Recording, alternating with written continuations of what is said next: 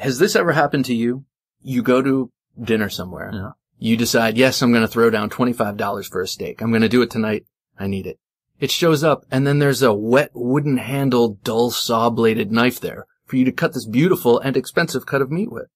Jim, I won't do it. You can't make me do it. I won't have it. So I bring my own knife. I always make sure it's nice and sharp. I pull it out. I open it before the steak ever comes. I let people know, you don't have to bring me that nasty-looking knife. Welcome to the Knife Junkie podcast, your weekly dose of knife news and information about knives and knife collecting. Here's your hosts, Jim Person and Bob the Knife Junkie DeMarco. Welcome to the Knife Junkie podcast. I'm Bob the Knife Junkie DeMarco. And I'm Jim Person, the knife newbie. We've got a great show coming up for you today. We're going to do our pocket check in just a second, but our special segments this week are the first tool and walk and talk. And this week we've got I know you can't see it, but we've got a lot of knives here laid out in front of us, and we're going to be talking about the traditional slip joint folders. So that should be an interesting learning experience for me, Bob. But as folks know, our first thing we do is our pocket check. So what's in your pocket today? Because I think folks know what's in mine. So Jim's got his Victorinox Tinker, no doubt. Yep, I An do. awesome knife, well-maintained, and serves him well. I today have this Fox 599 Karambit. It is a weapony kind of knife. I was going to say it looks like a fighting knife. It's for cutting sandwiches. Mm-hmm. And then in my front left pocket, I have this absolutely gorgeous Great Eastern Cutlery, unexcelled, Northfield number 48. This is the improved Trapper. It's got the clip point main blade, and then it's got this Wharncliffe blade, which is different from a Spey blade on a traditional Trapper. So I think that's why they call it improved. But as you can see, I have a beautiful patina working on the main blade because I cut my lunch with that. And I'm a sucker for a patina. A patina on carbon steel acts as a protectant against rust. Oh, okay. It's basically like not red rust. Gotcha. So it's a protectant. Okay. Anyway, the green pickle jig bone on this just gets my heart racing. Well, you mentioned the rust on knives. That was actually something you discussed in one of our past episodes. I think it was the intro show, Yes, Double sir. Zero, in Yes, the sir. maintenance minute. Yeah, the carbon versus stainless, high carbon versus stainless steel. I do knife making, and frequently I'll use 1095 high carbon steel, and I always either force a patina on it to protect the steel or blue it. Okay. So if you haven't, go back and listen to our intro show, Double Zero, and you'll hear that maintenance minute as well as some other stuff. Again, coming up, we've got the first tool, walk and talk, and our discussion of slip joint folders. You're listening to the Knife Junkie podcast. And now here's the Knife Junkie with a lesson in knife history on the first tool. In this segment, we can go anywhere and anytime in history to look at innovations in knives and their gorgeous and alluring cousins, swords, spears, axes, etc. But today we go back to 1964 and the advent of the locking folder. Buck did not invent the locking folder with the 110 folding hunter, but it did bring to market a locking folding knife strong enough, stout enough, to do more of the work of a fixed blade knife than ever before in a more portable folding package. The knife does have curb appeal with its elegant clip point blade, wood handles, and brass bolsters. It's also a boat anchor in your pocket. That's why most people carry the Buck 110 in a belt riding sheath. The style and function of the Buck 110 folding hunter became so sought after that many companies began to imitate the icon. So much so that knives produced after 1964 with all the styling cues became known generically as Buck knives. Though Buck continues to update the 110 with newer materials and modern design tweaks, the original Buck 110 will go down in modern knife history as a turning point and the birth of the modern folder. And that's this week's look at knife history with the first tool. And now back to the Knife Junkie podcast. You know, but I got to tell you, the first tool, that was some great history. I wasn't a great history student in high school or college, but interesting stuff there on the first tool. Thank you. Well, there's much more to learn about the Buck 110. As a matter of fact, the Buck 110 is going to resurface in our conversation at some point today. Okay. All right. So good stuff. And, the first tool will be a regular segment. It won't be every week, but it'll be a regular segment, as will be walk and talk, which will be coming up later in the show. But today, our main show topic is the traditional slip joint folders. So being the knife newbie, for me, you've got to give me an explanation. What are we talking about when we say that? Okay, a slip joint knife is a knife that does not lock open. It stays open through the tension of a back spring, but there is no locking mechanism to hold it open against forces exerted on the spine. A lot of your, what people call grandpa knives or old small pocket knives that you see, those are slip joints. Your Victorinox that you carry around loyally, that is a slip joint knife. Okay. It opens and it stays open, but it doesn't lock open. Okay. So that, for me, that's a good way to kind of remember the difference is mainly the locking mechanism. Exactly. So the slip joint refers to the mechanism, but part and parcel to the slip joint is a whole other aesthetic. On slip joint knives, people who collect slip joint knives tend to really look for the cover materials. And in modern, and that's where it's showing, like on the handle. Yes, or the outside exactly. Of the knife. Okay. The sides of a modern tactical folder are called scales, handle scales. But on a slip joint knife, they're called covers. So when I say covers, that's what I'm referring to. And I have a selection in front of us of case knives, Great Eastern Cutlery. I have the Benchmade Proper, a Buck, and a couple of other knives. And they feature a number of different handle scales. Well, and actually a couple of them look like what I would refer to as a grandpa knife because they look like a knife that my grandpa had, which I guess it's the wood grain finish or stag grain finish, or how would you describe that? Well, this is, we're looking at my new GEC Lick Creek Boys knife because I'm obsessed with it. Right. But this is called jigging. This pattern this is bone. Okay. It's probably cow shin bone. And it's dyed using very special recipes that different companies have. Case and GEC both have magnificent bone dyes. And then they go in and they make what's called jigging, and they scoop out little tiny portions with a chisel. Oh, okay, yeah. And gives it that kind of worn look or that texture to it. I guess. Yeah, it gives you texture when you're using this knife. Say it gets wet, or why you have gription on anything, just so it stays in your hand when you're trying to use it. Okay, that's actually a pretty knife. It's a good looking knife. Why? Thank you. I love it too. Justify your purchase. Justify my. So over here, some of these different covers. This is Gabon ebony wood. This is an African wood. These are micarta. This is G10. What's micarta? Micarta is a material it's a composite material that's made from stacking canvas, linen, other kind of fabrics, or even paper, and then impregnating it all and compressing it under high pressure with epoxy. So it comes out, and you work it the way you work wood. So when I'm making a handle out of micarta or out of G10, which is similar material, you work it the same way you would wood. Okay. You would wood. With files and sandpaper and all that kind of stuff. So this one I'm looking at right now that I have in my hand, you said it was micarta. It's actually got a nice little pattern in it. So is that something that... That's the weave of the canvas you're seeing. So that's what comes naturally. Right, exactly. Because it's just canvas. Layered and the interesting thing about micarta, why a lot of people like it, and you'll see it on a lot of outdoor camp knives, is that it seems to get grippier when wet, which is odd. Okay. Which is useful. Odd and useful, indeed. Yeah. Okay. So another feature I just wanted to get to before you interrupt me, which is my game, Jim. I'm the interrupter, is a thing called walk and talk. And we have a segment on the show called Walk and Talk where you identify a knife from its sounds. Coming up later. However, walk and talk comes from the traditional world. It's this sound and the pull action that the blade makes when it's coming open. This knife, the GEC 14, has a half stop for safety. So if it's closing, it'll only stop. That's what you mean by half stop. It stops halfway before closing. Exactly. Okay. There's a flattened portion of the tang that hits the spring and it stops it right there. And then it closes. Open, close. That's called walk and talk.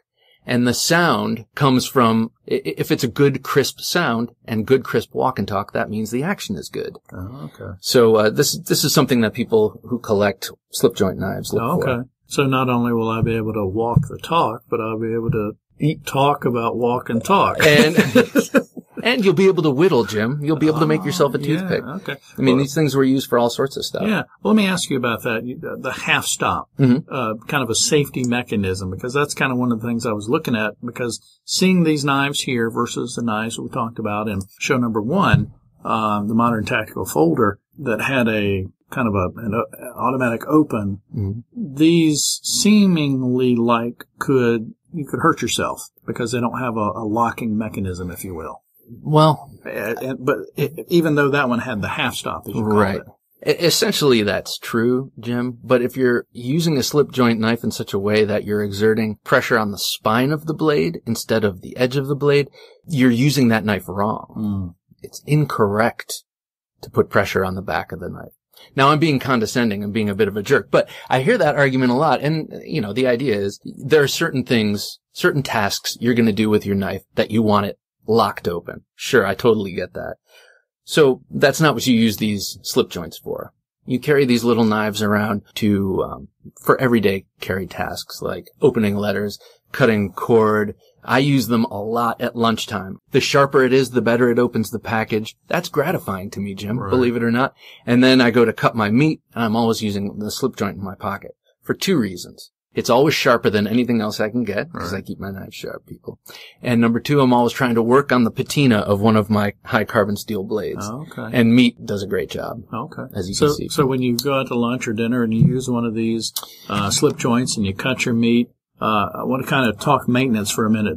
To get that patina, do you wipe off the juice, or, kind of talk to me about that a Okay, little so bit. what I do is I let the juice languish on the blade for as long as socially acceptable at the restaurant. To have this knife leg on the table. And then I do something that every time drives my wife absolutely nuts, but some things you just have to weather. And I dunk it in my glass of water or in my glass of wine, swish it around, and then wipe it off. Just to get it clean so it's not sitting in my pocket with chunks of whatever on it. Pork chop. But, all right. You ask about that. Jim, I have a dedicated steak knife that I carry with me every time we go out to dinner. And it's one of these Great Eastern cutleries. It's called the Ben Hogan. I can't remember the number. It's like 65 or something. But it's a nice, long, beautiful knife with a gorgeous, delicious patina. I say delicious because many a good meal were eaten with that knife. Interesting.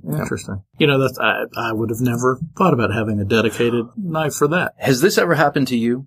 You go to dinner somewhere. Yeah. You decide, yes, I'm going to throw down $25 for a steak. I'm going to do it tonight. I need it. It shows up, and then there's a wet, wooden-handled, dull, saw-bladed knife there for you to cut this beautiful and expensive cut of meat with. Jim, I won't do it. You can't make me do it. I won't have it. So I bring my own knife. I always make sure it's nice and sharp. I pull it out. I open it before the steak ever comes. I let people know, you don't have to bring me that nasty-looking knife. And they always do. Right. But anyway, so slip joint knives. Interesting. Okay. We talked about how they're used, kind of what are they. When we're talking about collectible, is this one of the categories of knives that's highly collectible, less collectible? Is it just as collectible as anything else? Kind of put that into a range for me if you could. I would say that they are highly collectible.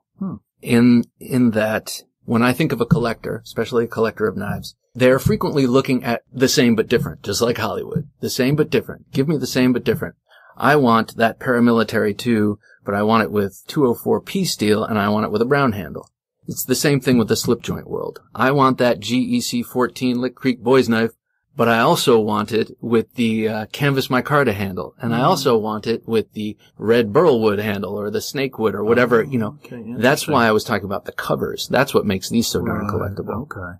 People go for the different covers. So that's good for knife makers because they've got the same pattern or cutout or whatever you will. They just have to change the cover and they've got a different product to sell. That's the bread and butter of case knives. The biggest, probably the longest running, continuous running and biggest manufacturer of slip joint knives, at least in the States. Every Christmas they come out with their Christmas line where they have their most famous patterns. Slip joint knives come in patterns. Right. This is a trapper. It's a 2-bladed knife. This is a jackknife. This is a sodbuster. They're all patterns, but every year they release those patterns with a new Christmas handle. 2018 Christmas handle. Gotcha. And they're imminently collectible, endlessly collectible. Right. But also, these Great Eastern cutlery knives, these are made by a small company in Pennsylvania, Bradford, Pennsylvania, I believe, that bought 100-year-old machines that were made for making these knives 100 years ago. Oh, cool. And resuscitated that whole industry. Right. What I mean is gave Case some competition. Interesting point. You talked about the holidays, Christmas coming up, different patterns. We would love for you to call our listener line at 724-466-4487. Let us know who you are. If you've got a YouTube channel or a website or whatever, go ahead and plug that. We'll be glad to give you some publicity. But let us know what type of knife you would like to receive as a Christmas gift. Maybe you can share it with your spouse or friend or somebody. But we'd kind of love to hear from our listeners about what their favorite knives are and what they're looking to get for a holiday present this year. So call the listener line at 724-466-4487. And pull no punches with this. Let's pretend budget is no issue. Let's pretend your wife's not going to know how much this knife is going to cost. Okay. She's just going to blindly go out and get it for you. Gotcha. Yeah. Well, so we want to hear wish list. Yeah, well, and just make it clear, we're not paying for these knives. Oh, yeah. Oh, no.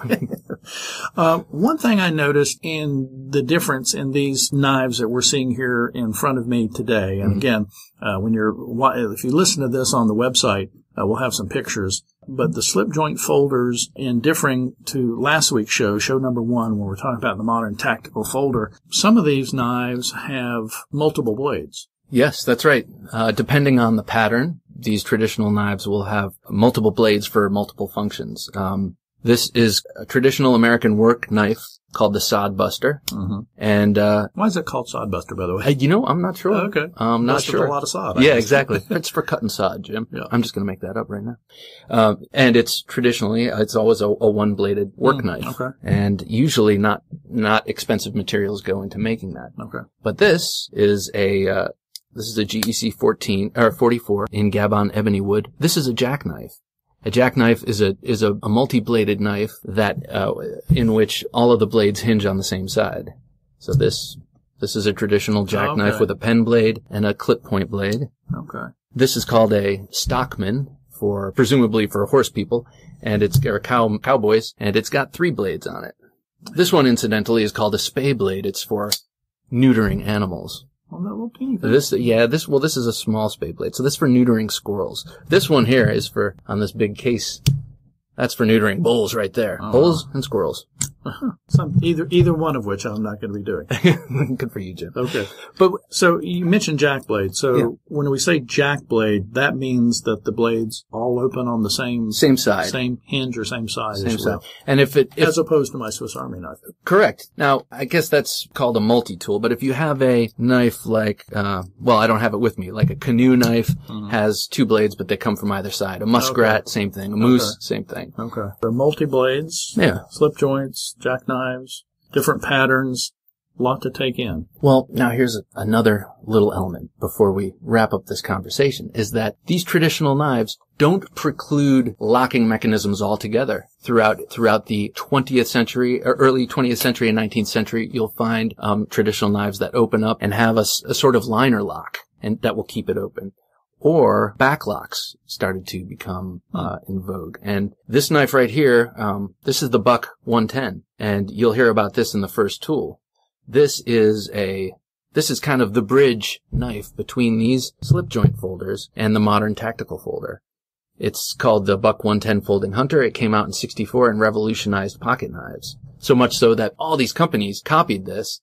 And these knives generically became buck knives. If it looked like this, it had the brass bolsters, the wood handle, this clip point blade. Okay. So this was made for hunters, so they didn't have to carry around their bigger knives if they had smaller tasks to do on the hunt. Turns out, it became a redneck tactical knife. Guys would carry this for all sorts of things. Okay. And you see the little black pouch on the belt. Before it was a phone, it was one of these Buck 110 knives. So kind of the bridge. Because as you can see, it uses some of these natural materials. Yeah. That's actually a good looking knife. I was going to say pretty knife, but I don't know if that's the right terminology, but. Yeah, I think pretty works. Yeah, that's a good sharp looking knife as opposed to the one here that's, I think you said micarta handle. Yes. But yeah, I mean, nothing wrong with it, but, it looks utilitarian. Yeah, but that buck knife, I think you said. Yeah. Yeah, that's a sharp, especially with the kind of gold end caps, if you will. I think I know what I'm getting Jim for Christmas. Yeah. Speaking of that, don't forget, call our listener line, 724-466-4487. Let us know what knife you would like to get for Christmas. Wrap it up, Bob, on our traditional slip joint folders segment here. What do we need to know? What do we need to remember? Well, let me just say this. I know that these first podcasts are introductory to things, but soon enough, I will be referencing these as commonplace. For me, they have worked their way back into my everyday carry, and they're not going anywhere. For a while, I was a little vexed about how to carry them because I don't like how they ride sideways when they just flop around in the pocket. So I created a pocket slip for myself. You can buy them online. They're easy to make. And now, and when you when you keep the slip joints in those slips in your pocket, they don't rattle around. And now I carry them all the time. I'm not pulling out my Emerson Sachs in front of my boss to open an envelope. I'm pulling out one of these classy little knives. Don't forget about your slip joints. It's time now for the Knife Junkie's Walk and Talk segment, where you try to identify the knife by the sound it makes. Okay, in our inaugural edition of Walk and Talk, the segment of the show where you identify the knife by the sound it makes, we are pulling out this knife. What is this knife? There are different ways to open it. I'll open it the most common way. And that's it closing. And now I'm going to open up. That's another way. That is yet another way. So that's a hint right there. Multiple ways to open this knife. So you pretty much know that it's something made after 1964. All right, this has been Walk and Talk. So if you think you know what this knife is just from the sound of it, just from its walk and talk, call our listener line, 724-466-4487. Tell us what you think it is, and you might hear yourself and your answer on the next show. That's Walk and Talk. Think you know what that knife was? Then call the 24/7 Knife Junkie listener line at 724-466-4487 or email the Knife Junkie at bob@TheKnifeJunkie.com and let us know. All right, back on the Knife Junkie podcast. Jim, the newbie person here, the knife newbie, along with Bob, the Knife Junkie DeMarco, wrapping up, and Bob, a good discussion about traditional slip joint folders. Kind of recap the key points that we learned today. Well, key points. Slip joints and traditional folders mostly are non-locking and used for light tasks. They can be very collectible due to the many different materials and blade configurations you can buy. And I'd also like to say slip joints are often people's first knives, whether it's a Swiss Army knife or it's that old pocket knife they got from their grandfather. I would say find that old pocket knife that your grandfather gave you, clean it up with some steel wool and some oil, get it looking nice, and start using it. Your grandfather would love that. And be proud of you for that. Absolutely. Absolutely. And again, this kind of is continuing our kind of Knives 101 discussion as we're going to have on the first several issues of the Knife Junkie podcast before we start delving into really more subject matters, a lot of expert interviews coming up on the show, that kind of thing. So next week, show number 3, what can we look forward to? I think for show number 3, we have to continue Knives 101 with fixed blade knives, a discussion of camp knives and combat knives. Ooh. Yes. Sounds I interesting. have some cool examples to bring in. Okay, we'll have some pictures on the blog. So thanks for listening to the Knife Junkie podcast. Don't forget to follow us on TheKnifeJunkie.com. For Bob, the Knife Junkie DeMarco, I'm Jim Person, the Knife Newbie, and we want to thank you for listening to the first several issues or episodes of the Knife Junkie podcast. Thanks for listening to the Knife Junkie podcast. If you enjoyed the show, please rate and review at reviewthepodcast.com. For show notes for today's episode, additional resources, and to listen to past episodes, visit our website, TheKnifeJunkie.com. You can also watch our latest videos on YouTube at TheKnifeJunkie.com/YouTube. Check out some great knife photos on TheKnifeJunkie.com/Instagram and join our Facebook group at TheKnifeJunkie.com/Facebook. And if you have a question or comment, email them to bob@TheKnifeJunkie.com or call our 24/7 listener line at 724-466-4487, and you may hear your comment or question answered on an upcoming episode of the Knife Junkie podcast.